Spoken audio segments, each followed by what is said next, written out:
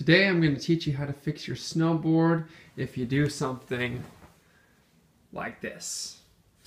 As you can see, it is cracked wide open because it has hit a stump or a rock or ice or something and it is peeled back the plastic vinyl coating. Today we're going to try LePage Stick and Seal. Apparently it is for extreme repair adhesive. Only extreme cases, so I think snowboarding is pretty extreme. Let's try it out. A knife, your glue, your cardboard, and your clamps. Next, you're going to want to dry and clean out the inside of your gash. I've already went ahead and done so we're good to move now.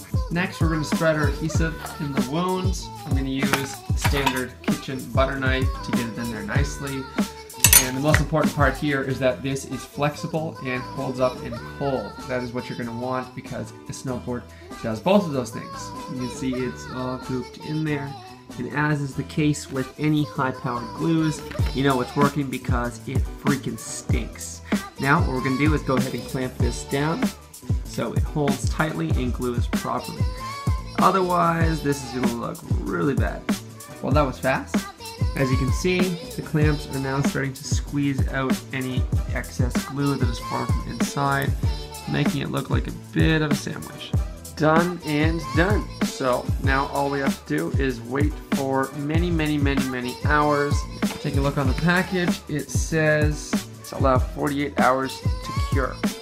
So it looks like we are out of commission for a day. One eternity later. So about 3 days later, which is 72 hours and about a couple of years later, this should be now complete.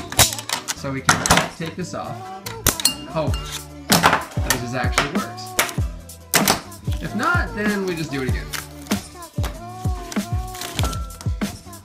So as you can see, that seam is terribly sealed, but it's sealed. So after taking a knife to the edges, you can see it's sort of smooth, and I think it just might work. There's potential that it'll split open again, but again, this was a really terrible break. Otherwise, we're done!